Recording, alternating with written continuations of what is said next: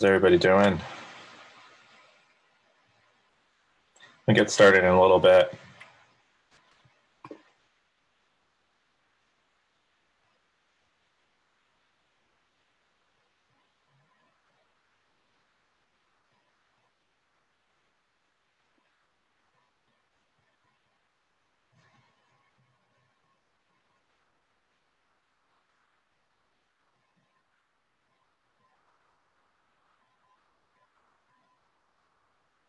Hey, Chris, how are you?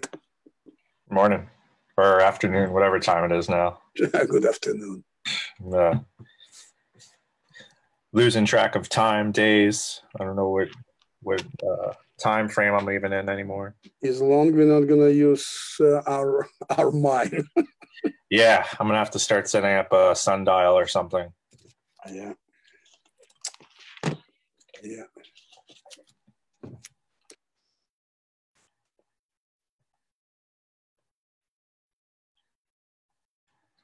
Hey, Chris, how you doing? Good.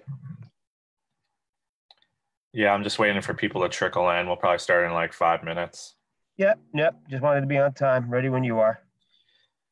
Awesome. Lots of familiar names I see. Hope everybody's doing well. Yeah. I know Alyse is supposed to be on here too. I think she'll drop in. Yeah, so her and you is running it. Yeah.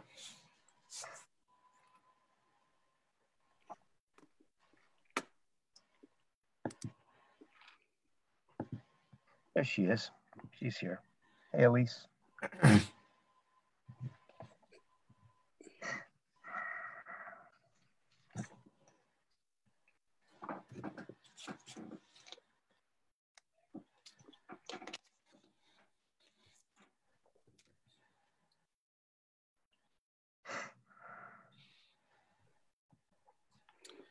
All right, yeah, we're getting a good crowd.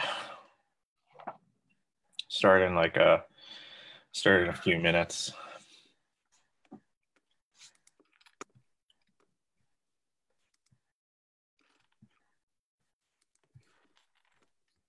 You working out of the car today? I am actually had to take my ex for an MRI. You mentioned doctor. Everybody goes, "Oh no." Yeah.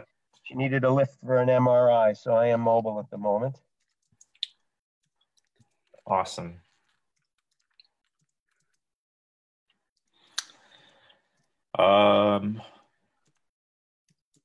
Yeah, one more minute. See, it's getting a bunch of people. We can. I mean, Scott, if you want to start. Yeah. All right, we got a good crowd. All right, so greetings, everybody. Scott Leaf, Atlantic Home Loans. Good to kind of see most of you. I hope everybody's well. All right, so a lot of stuff going on, a lot of questions, a lot of changes. What I've learned in the last 2 weeks is anything I tell somebody, a good chance a couple hours later, that information has changed drastically. So I'll give you the latest and greatest of what's going on in the mortgage world. That'll be helpful to you guys.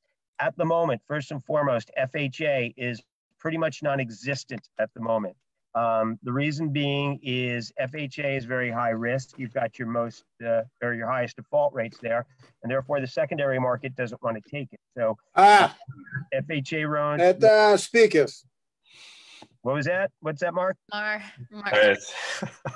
I muted. All right. So FHA loans are extremely high priced. They're difficult to do. So right now, if you've got an FHA buyer, certainly speak with us about it. If you're working with a different lender, make sure you get things updated. I'm going through the list and calling my FHA buyers one-on-one and the realtors. Basically, those are on hold till further notice because they're just caught too.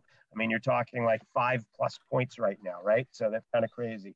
And again, that's pulling things off the table in terms of like renovation loans as well.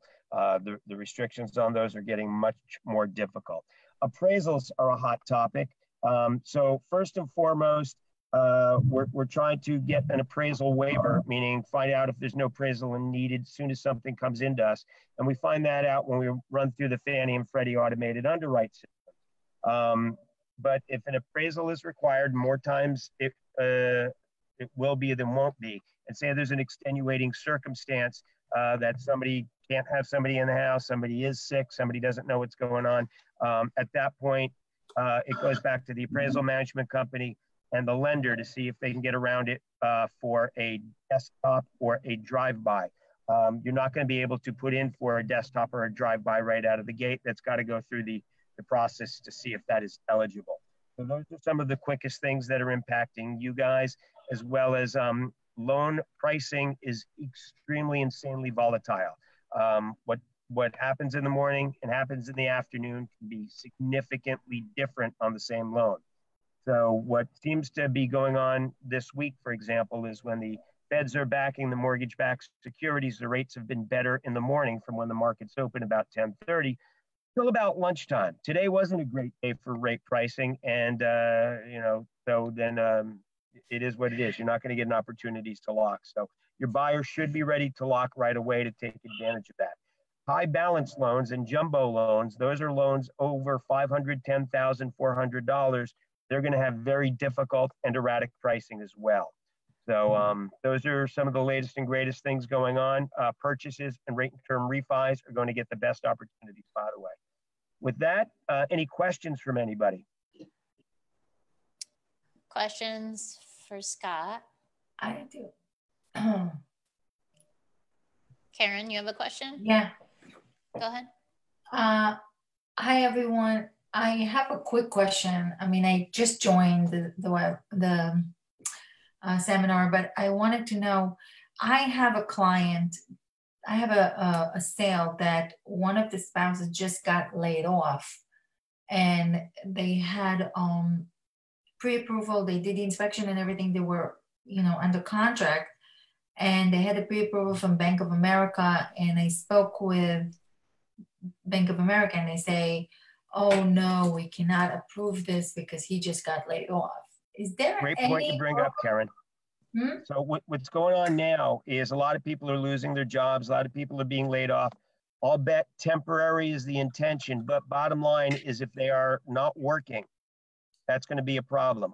Unemployment cannot be used as a form of income because that's temporary. That's a very short-term fix. So what lenders are doing now is double checking employment on numerous levels right up through the closing day to make sure that they're reasonably going to keep their job. If they're not going to have a reduction in hours, folks in our industry who are all commission are really having a tough time as well. I do have a client who was laid off. She went on unemployment, but the loan can still be carried with her husband's income alone. So they're kind of lucky in that regard. You will see situations where people are no longer employed, albeit temporary, not going to be able to close. Thank you. Yeah, that is a great thing to speak to your buyers. When somebody refers me a purchase right now, one of the first questions I'm asking them is their job status. Anything else? Some questions in chat. Scott, I have a question. It's Faisal. So my understanding, though, is like you can put multiple people on a loan, correct? Like, so could she temporarily get some other people to co-sign the loan to get it approved and then maybe refi it later out? That's a great point, Faisal. You certainly can do that. It's going to be just keep checking with your lenders on the rules of non-occupant co-borrowers. FHAs are blowing those out of the water right now, but as I mentioned initially, FHA is kind of off the table for everybody for the immediate future. But yeah, that's a great point. You could bring somebody on the loan to make sure it's open carry. That is an option. Conventional loans. Yeah, so you could put up to like what, 5 people, correct, on a loan, or is it less than that? No, I mean, look, you can put as many people as you need to. I've done loans with a small army on the loans before. long as they're all 6 feet apart. Sorry, it was my attempt at humor for the day. Got it. But you can put multiple people on the loan, long as they all qualify, that should work. Okay. Crystal asks, let me see, how do you answer the seller who got terminated, or who the contract terminated due to the buyer got declined for the mortgage loan? How should the seller do to accept the next offer? Well, if the contract got terminated, Crystal, because somebody didn't qualify, then, yeah, they're certainly open to look. I would certainly, if I was listing a house, one of you guys with a listing, I would ask, hey, to my buyer's agents, make sure everybody's employed moving forward. And if you, for example, Karen's point, well, they got laid off and it's temporary. Unfortunately, no, we know lenders will not approve somebody who's not currently employed. What happens if the FH loan was already in process? If the FHA loan was already in process and locked, you're good to go. Great point. So it's grandfathered. These are new FHA loans I would be referring to. Anything else I can help you guys with? And I believe Scott is joining us later for Ask Al Anything. So we'll see you back here in like 45 minutes. Yeah, I'm going to recap a lot of that information. If you guys have anything that you want to bring me offline, please reach out. Happy to help. Thanks so much, Scott. All right, guys. My pleasure. Take care. Be safe, everybody. Cool. All right. I'm off mute. Okay, cool. Yeah, so all right. Basically what this class was going to go over is how you can take advantage of Zoom and YouTube now. So, obviously we're all working in a virtual kind of environment right now. And Zoom has become like one of the kind of like forefronters of this whole video conferencing, video meetings solutions. So I wanted to go over, and at least we're going to go over how you can essentially kind of take advantage of this. And I know we're going to also do some stuff with YouTube, because I know we've been getting a lot of questions around YouTube as well. And especially when you're on the go, you can upload videos right from your phone. So I'll be sharing my screen with my my phone screen as well, and you'll be able to see how I do that. And I want to jump in really quick before you get started, Chris. What Chris and I are doing right now is showing you guys like the technical, like how you actually go and set this up. We're not really showing what you say to your clients or how you actually hold the meeting. We're just showing you guys how to set it up and how to upload videos from your phone, that kind of stuff. For those of you who want to see how agents are actually hosting those meetings, today at 4 o'clock, KW Connect has how to hold virtual appointments and consultations. And that's some of the MAPS coaches are sharing like strategies. So I would watch this and then check out that 4 o'clock class or watch it later on Connect. I think that'll be helpful for you guys. So thanks. Yeah, for sure. All right, let me get my screen shared here. And then I already had pulled up some stuff for Zoom. So I'll be kind of like going between the actual Zoom app on my computer and the website. So I'm going to start with the website first, because that's basically where you're going to be led to. So if we go to zoom.us, that's going to be the URL that you can get into Zoom with. And basically from here, what you'd want to do is create an account. So you can create an account, it's free. They do have some paid options available, and that would be more so useful if you plan on hosting, bigger conferences, because you do have a 40-minute limit with a free account. But if you're only hosting it with one person or two people, the room would essentially be open until you end the meeting. So I want to just go through my account settings and walk you through how you can do some of the kind of like the basics, like setting up the meetings. I also will suggest some of the settings that you can keep on. So if I go to my account, the first thing you're going to see when you go into your account settings is your profile. So one of the things you'll also notice here that I have is something called a personal meeting ID. So the room that you're actually sitting in right now is actually a personal meeting ID, and that's a permanent, kind of like a unique URL to you. And the benefit of that is that you can actually use this just for setting up meetings, and you can always have that one link available, so you don't have to create multiple links. However, when scheduling meetings, you could decide whether or not you want to have a unique link every time, or if you want to use your personal meeting URL. Just to go through some of the additional settings down here in the profile, this is just going to be just your basic profile settings. Meetings.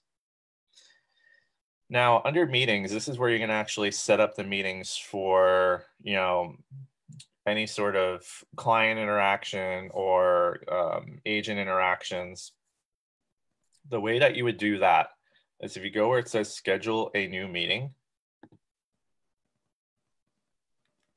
you'll see here the first screen that it brings up is what the topic is going to be. And this would be typically something I would name maybe the person that I'm meeting with. I can say like meeting with, and you can see like I've used it before, meeting with Alyse, let's say. And then I could put a description in there if I wanted, just to kind of maybe refresh my memory about what we're going to be going over during the actual meeting. This is where you would set up the date and time.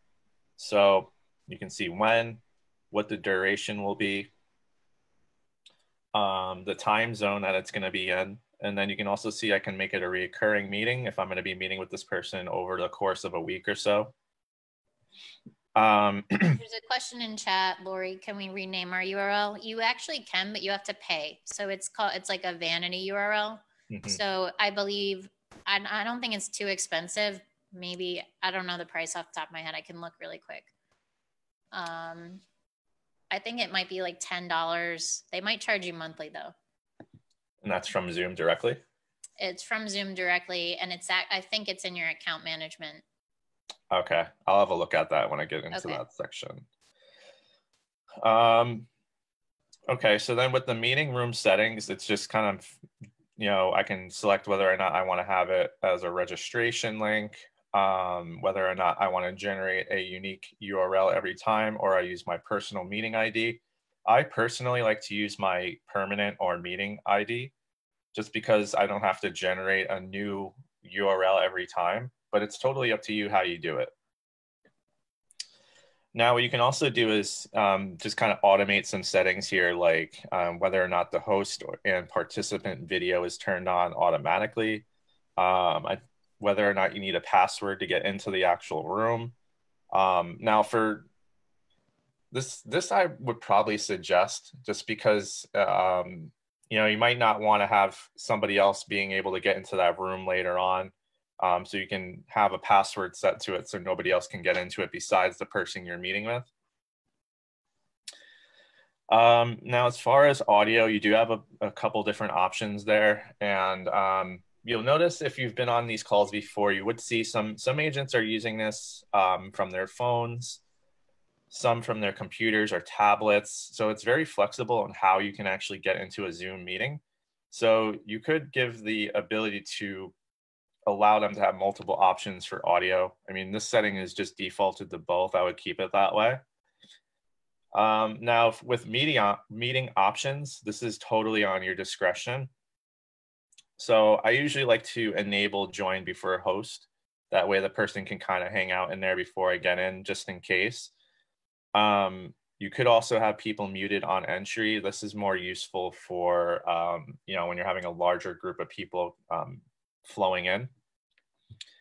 I usually keep this turned off as well, enable waiting room. I don't think you need to really worry about that one too much. Authenticated users, it gets to kind of more advanced stuff.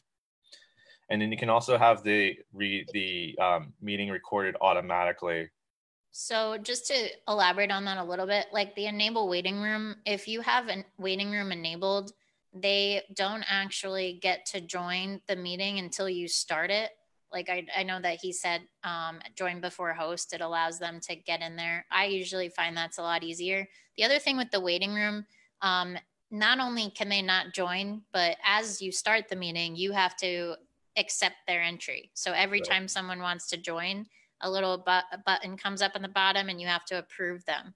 So if you're not super savvy with Zoom, I would not use the waiting room, because it just, even for me, it's like, you know, confusing because you have to constantly stop what you're doing and let them in.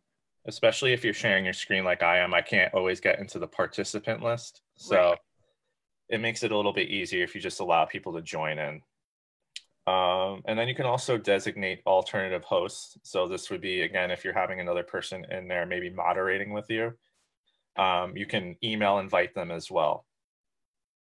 Once you hit save, it's going to generate a nice little email template, or kind of like a copy that you can then copy and paste into an email or text. And then your meeting is essentially set. Let me just do one. We'll do a sample one here. So let's just do this. So this one would be set for today. Let's say we're going to do it at 4. And I'm going to put a password on there as well. And let's just say we're going to do Keller123. And again, you don't have to have the password. I just recommended it as like a security thing. And then if I hit save, this is going to generate the calendar invites, which is pretty awesome. And then I have a join URL here as well. And you'll see it's like this nice little kind of like email template that I can just copy and paste directly into an email. And that has everything from the links, the password, meeting ID, phone numbers to call in if I'm going to be joining from my phone audio. And then, yeah, I mean, this is good to go. Was there anything? If you have it hooked up to your Google Calendar, you can actually just invite them to the event on the calendar as well, Right. Which I find a little bit easier. Yeah. I think you guys might be more familiar with. So you would, hi guys. Hi. Sylvia. So you would just add the phone numbers of your clients to that particular virtual meeting that you're going to do with them. No, you're going to share that link with them. You're not going to add their phone numbers. You're going to copy that invitation and either text or email that to them. They have to click on the link to join. All right. So you don't put their phone numbers in there? No. Okay.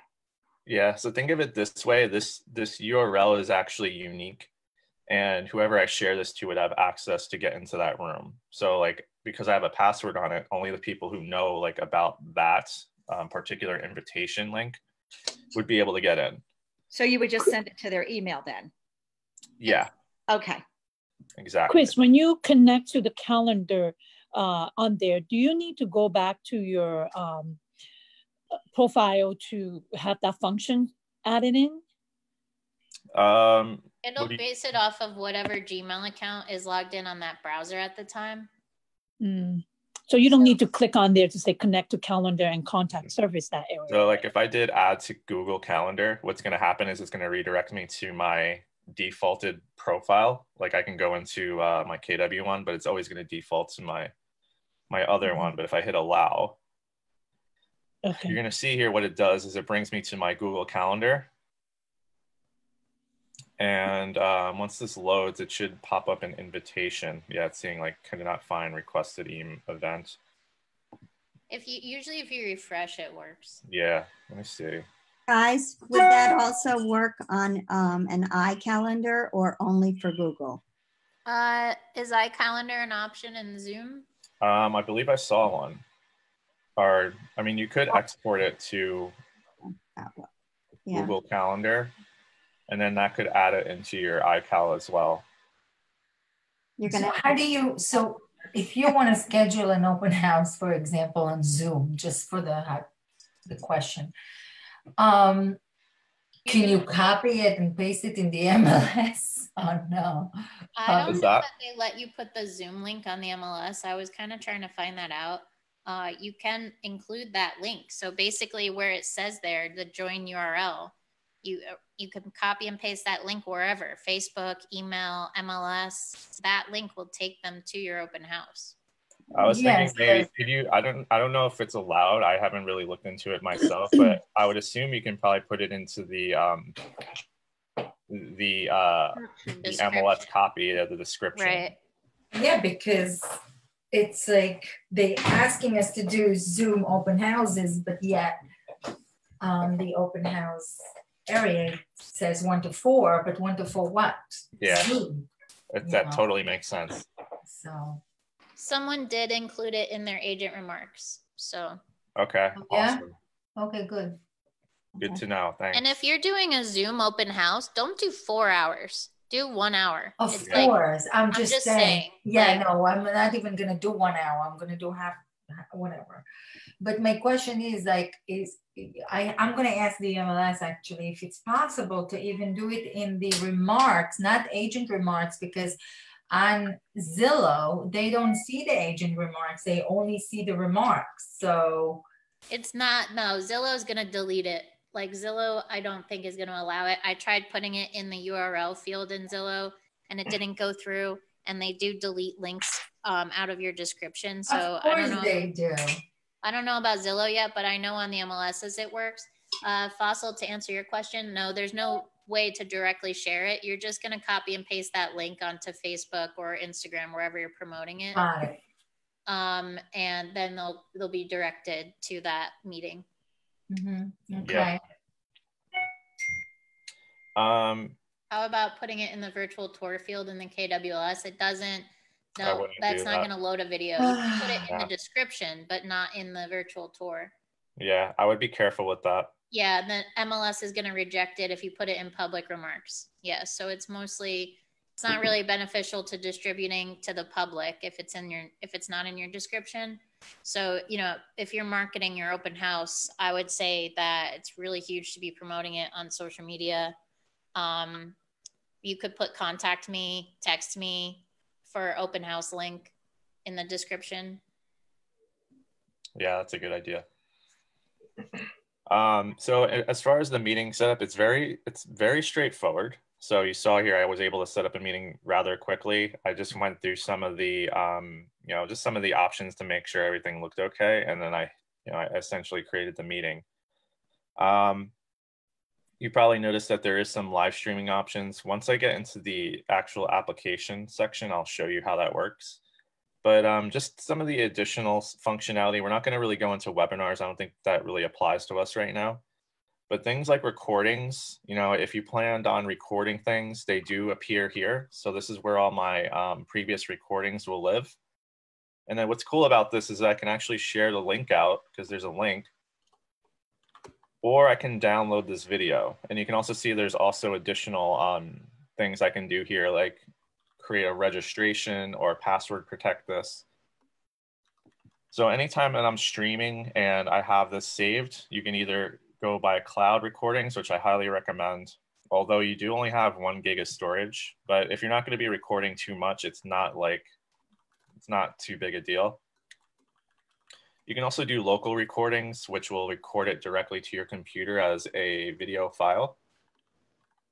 So you have 2 options there, how that works. And then under settings here, this is just kind of going down a list of different settings for your meetings. And you can see here some of the ones that I have checked off: join before host, using my personal meeting ID when I'm scheduling meetings. Let's show them like in the meeting. Can we show them how you mute and manage participants? Yeah. Okay, so let's minimize this for a second. So you're in a meeting. Let me just stop sharing my screen as well. Oh, actually I can't. So you're in a meeting. You're going to have a bunch of options as a host available that your other participants won't. So I'm just going to open up my participant list here. We can't see Zoom at all. Oh, you can't see my options here? It doesn't capture Zoom. No, I can't see the app. It's not going to capture anything. Yeah, view options. Huh. You could do, you said you could do QuickTime. What did you say you could do? Yeah, let me see if I can open that up and if that works. And then let me know if you can see it. I like the visual though. That's a nice place. Yeah, I don't know where that is, but it's pretty nice.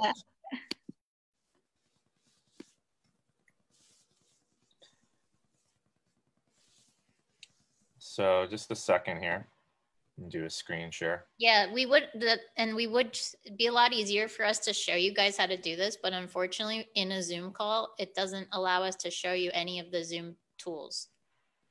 So we're trying to find a way that we can record it backwards to show you.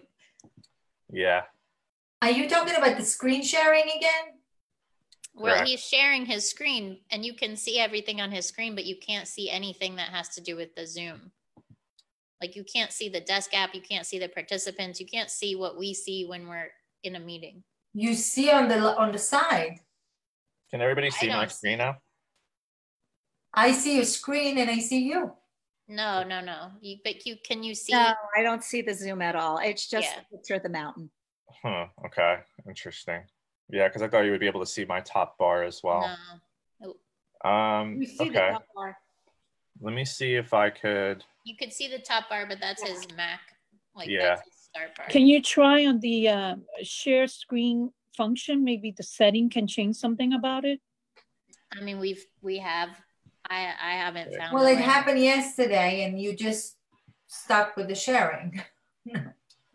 Like quit the sharing. No, the sharing works. We can't show you Zoom. Right. Trying to see if I could. I mean, I could. Okay. How are you doing the Facebook Live? So yeah, we can show you how to do that as soon as we figure out how to share. Yeah, because right now it's. I thought it would show my bar up here. That's kind of annoying. Okay. But I do have an instruction manual here that I can kind of just go over if you can see it. So I'm just going to scroll down this list and I'll figure out how to do this for next time because I thought it would still show my bar on the top. But basically here, if you can see my screen right now, once you actually start a room, so you launch a room and you can either do that from the browser or once you download the software, can you see this screen at least? Yeah, we can see it. So through the actual software, I can log in and then I have the ability to go into a meeting because I can join a meeting. I can create a meeting. You can also share your screen from here. And then I can also look at my schedule. So once I start scheduling out events, you can see here I also have in my calendar one for coming up soon.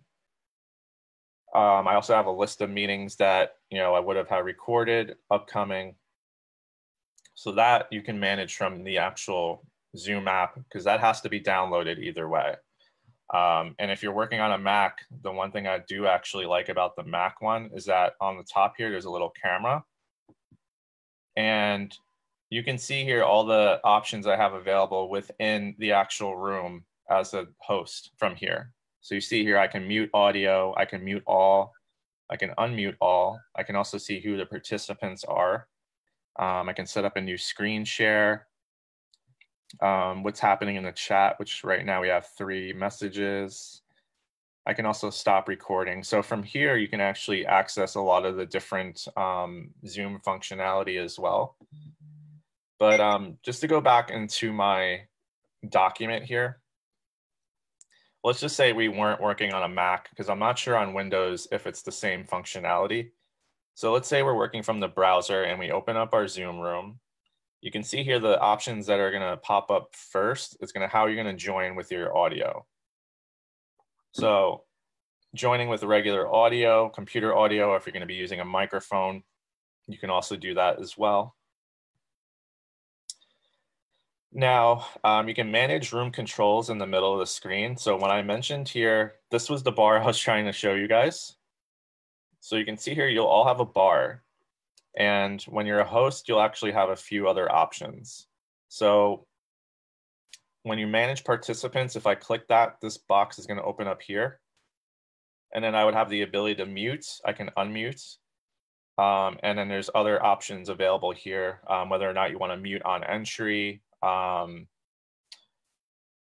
there's a few other ones in there. Let me see if I can pull up the list. Let me see my participant list here. Yeah, you can play like an entrance. It's like a little bell noise. And you can also lock out the meeting if you need to. Now, as I scroll down here, I mentioned some of the participant options. So obviously the muting and unmuting is one of the ones you'll have access to right away because those are going to appear right here. And then if you hit the more button, that's where you'll have the access to some of the other additional functions.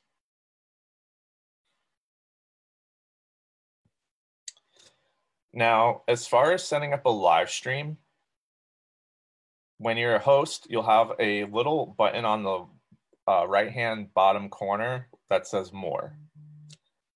Once you hit that button, there's going to be options available to post to Facebook Live, Live Workplace, which I haven't actually played around with yet. And then you can also post a live stream to YouTube. So if you prefer to use YouTube, you can also do that. I believe on my toolbar here, I can also do that. Someone asked, is the manual available when we open a free account? No, Chris, this is a manual that Chris made. He has it available. Thank you for linking that, Crystal. Yeah. I can also post it in the chat as well, if anybody wants access to that. So as I move down here, basically once you set up a live stream for Facebook, it's going to ask you where you want it to run to.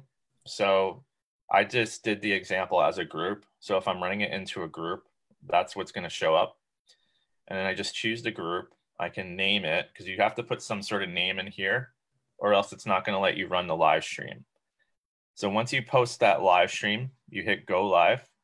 And then it's going to redirect you back to Facebook, like the timeline, and you can just kind of close out of it because then it'll be good to go. So sharing your screen. I mentioned that bar in the middle. So underneath your video screen here, there's going to be a button, a green button, and it's only a green button on the screen. It says share. So let's say you want to share your screen to a client. Maybe you're reviewing some sort of document on your computer, or you want to show them something on your computer, or even on your phone. If you're working on an iPhone and you have a Mac, again, I'm not sure how with Windows. Windows, you can also do it a USB, but if you're using a Mac, you can do AirPlay, and you can actually mirror your screen to Zoom, which I'm going to do for the YouTube demo. So clicking share is going to give you the option to choose which type of screen you want to share. You can do your desktop, you can do a whiteboard, which will allow you to do like a drawing board. And then I mentioned the iPad and iPhone screen sharing as well. And that was the sharing options. I think that was all I had in the manual. Was there any questions in regards to would that? you be able to show us the whiteboard? Yeah. Yeah, that looks kind of fun and interesting to do. So you can grab that pen and just, or do you have to type and then it writes for you? Can you see my whiteboard? Yeah. Yes. So I can basically like draw out stuff. You know, we can play charades right now if you want. That's cool. I know. Can you type too? Will it type on there? Yeah, it does have type. Okay. All right. Because I'm using this at Montclair State. It's a different configuration. The whole university is on Canvas. So I just press the big blue button and boom, my whole class comes up. So it's very cool. easy for me. Yeah. So this is a whole different configuration that I'm trying to learn, you know? Yeah. So can That's awesome. participants draw on that board? No. Okay. Well, not that I know of. What was the question? Can participants draw? So if you play Pictionary, you know, one person. No, but I can link you. There's a game. Actually, I was playing yesterday with Chris, can you last night with my friends. Oh, please, Alyse, thank you. There are actually a lot of fun games that you can play. You can help go back to how you get that whiteboard on? You have to click the share button. I think my screen just went away, but if I click the share button in the middle, you have the ability to choose whether or not it's a desktop share, whiteboard, iPhone. Okay. So like if I share my screen, I'm just back to here, but then I can go and hit share again and I can click whiteboard and it brings me to the whiteboard. Okay. So basically the green button in the middle that says new share, that's what allows you to actually share your screen and or whiteboard. Okay. Did you also say about the muting? You mean you can unmute people yourself? Yep. As a host, you have some additional functions. So like if I'm in a room and I'm trying to just hold on just a second. kind of moderate the volume levels, or if I'm trying to make sure I don't have any feedback on my mic, I can mute people in the room. Wow. Okay. And you can unmute them, you're saying, right? Correct. You can unmute, and to clarify, because I've had some people asking, you cannot force turn on someone's video.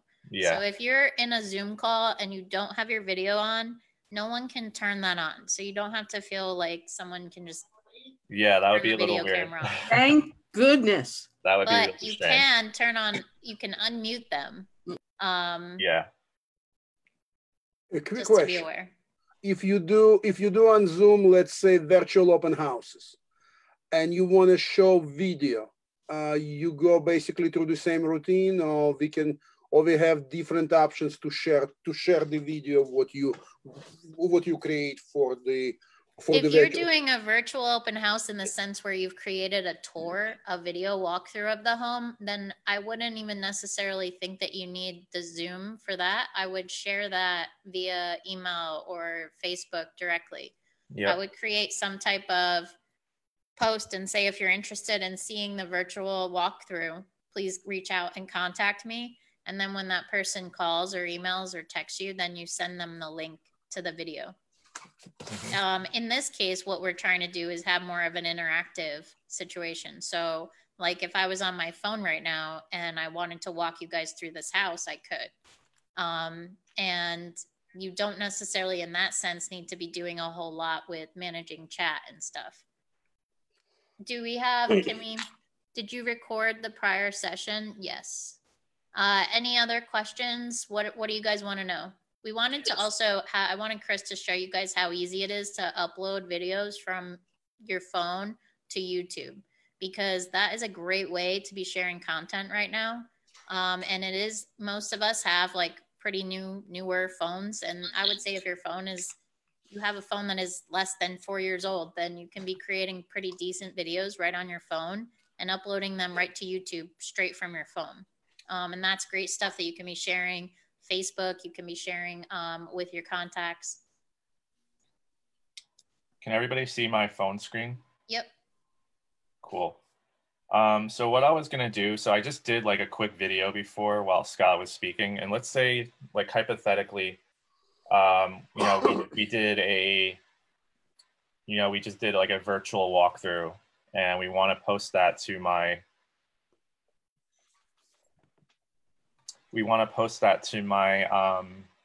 YouTube channel. So you can do that easily on the go now. It's awesome. If I go into my YouTube app, I'm just going to go ahead and go to YouTube.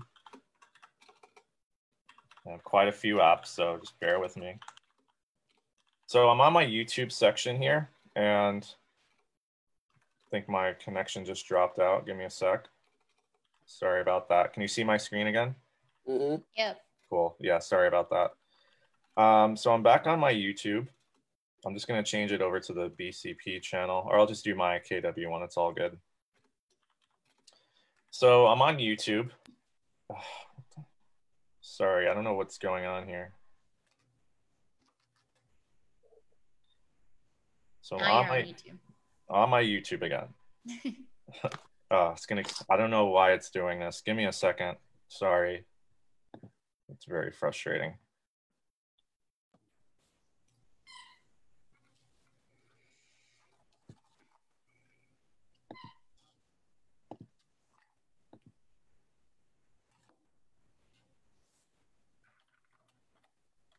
Okay, let's try this again. On YouTube. So, sorry. Well, how can we, I don't think they can see our phones. I'm gonna see if I can just do it with USB. One sec. I was literally doing this before for like an hour and it wasn't doing that. Of course, while he's figuring that out, if you guys have questions. Wasn't sure if it was a toggle or both streams work concurrently. Yeah, they do work at the same time. Like right now, I have this on Facebook and I have Facebook on my other monitor, and then I have you guys on this monitor.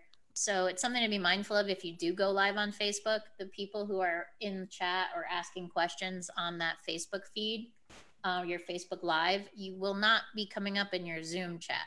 So if you only have one screen and you're using Zoom and you put it live on Facebook, please know that you might be missing comments or questions on Facebook. So I recommend maybe having it open on Facebook, open on your phone, and Zoom on your computer, or vice versa. Okay, I'm just going to be doing. How do you do a virtual background? In the bottom of your screen, you'll see where it says there's a little arrow next to your video where it has mute or stop video or start video. That little arrow you can click on, choose virtual background. Can everybody see my screen again? Yeah. All right, cool. So I'm back on my phone. And okay, this car's running over some shells. That's cool. But let's say I want to, now I had posted that video and I want to upload it into my YouTube channel. Okay. So what I can do is if I go up to the top here, there's a little like camera button. Okay. Oh, sorry. Go here. Where's my...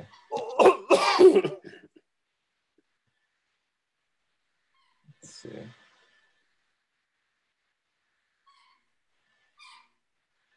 Did they like change this?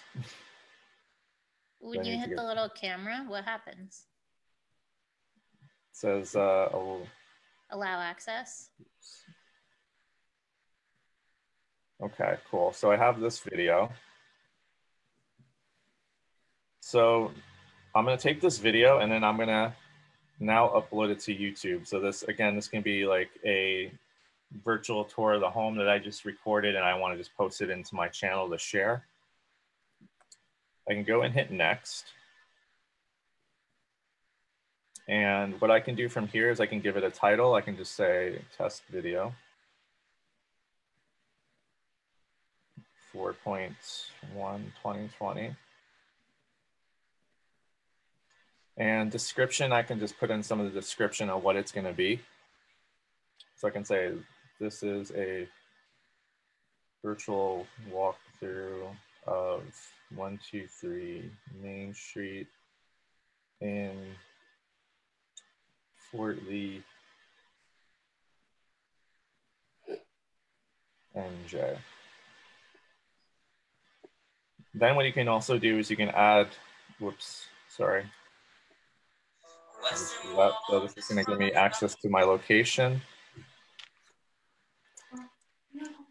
You can also see I can set what type of privacy settings it has. So public. Like if this was an open house that you wanted to share and you didn't want to necessarily post it on YouTube, like I want people to have to talk to me in order to get access to this video, I would leave it as unlisted, because that means they're only going to be able to see the link or see the video when you send them the link. Public would be anybody can find it on YouTube, and private, only you can watch it. So you either want to choose public or unlisted. If you want people to be able to go and check out your content on YouTube, then you want to leave it as public. That is something you can change. So you might want to have it unlisted at first, and then down the road, put it as public. And just to backtrack a little bit, all you have to do is download the app for YouTube from either the Google or Play Store or App Store on your phone. Download YouTube, and once you're signed in, which generally, if you guys you don't need to make a YouTube account. You can sign in with any Gmail account. So I recommend if this is something that you're using for business, just sign in with whatever Gmail you use for business. Yep. And then from there, all you have to do is hit that little camera. There's a little teeny camera on the main screen. Chris will go back to that in a minute, and it lets you pull up your gallery. So if you already have that video, you're going to take the video with your phone, open up the YouTube app, hit the camera, and choose the video you just recorded. It is super easy. One thing I also, as just like a tip, every KW email, you have access to a YouTube channel. So you can definitely feel free to use that. If you prefer to use a separate email, like Alyse said, you can just open up another Google account, and you can use that specifically for just your YouTube stuff.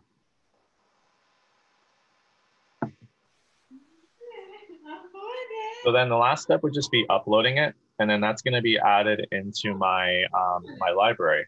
So then that video is then live. I can share that out. So let me see if I go back.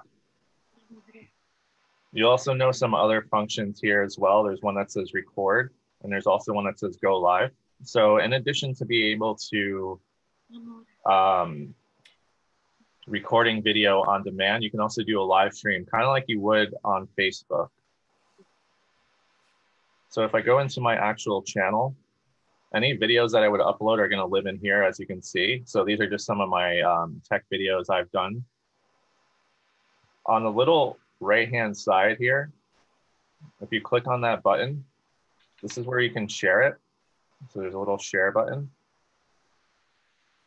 And I can text that. I can copy the link and post it directly to my Facebook, or I can tweet it, or I can send it in an email, however you prefer to do it. And you can also watch these videos here too if you click on it. So then it just gives you a nice little video stream.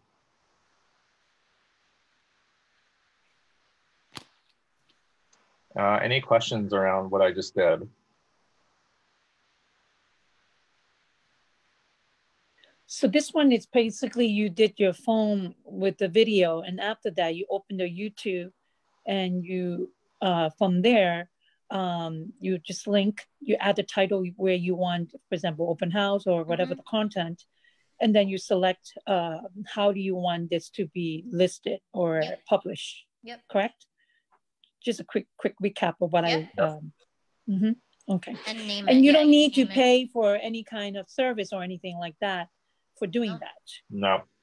And a lot of times if you guys are trying to include a video on things and you're limited because it'll say enter video URL, it wants that video to be on YouTube. So if you're ever trying to put a video on your website, you're trying to put a video on Facebook, it's easier to have that URL from YouTube. And you can easily do that when you're recording videos on your phone to share. I'm going to put that link in the chat because, again, at 4 o'clock today, they're doing the class, which is virtual appointments and consultations. It's going to be good.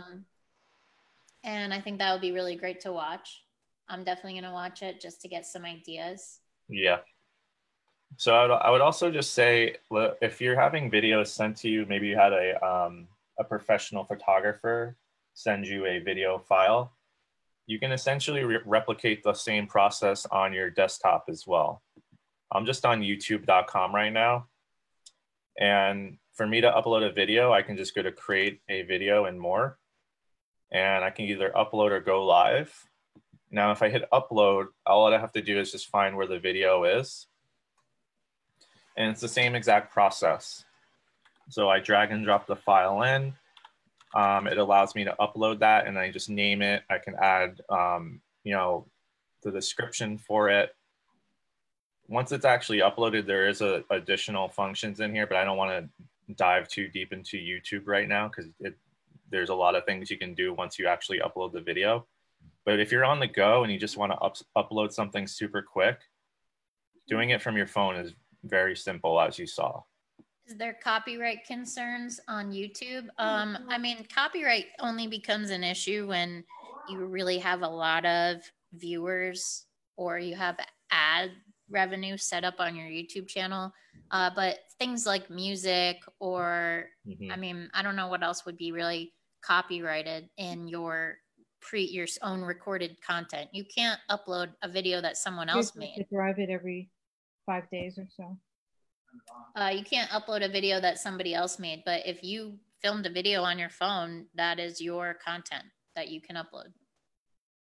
Yeah, I would say the only thing really to be concerned about, and I've noticed this with Facebook as well, is if you're doing a video and it has any sort of sliver of music that's copyrighted, they will flag your video right away. Be careful with music. They'll mute your video. They won't necessarily take it down, but they'll mute it.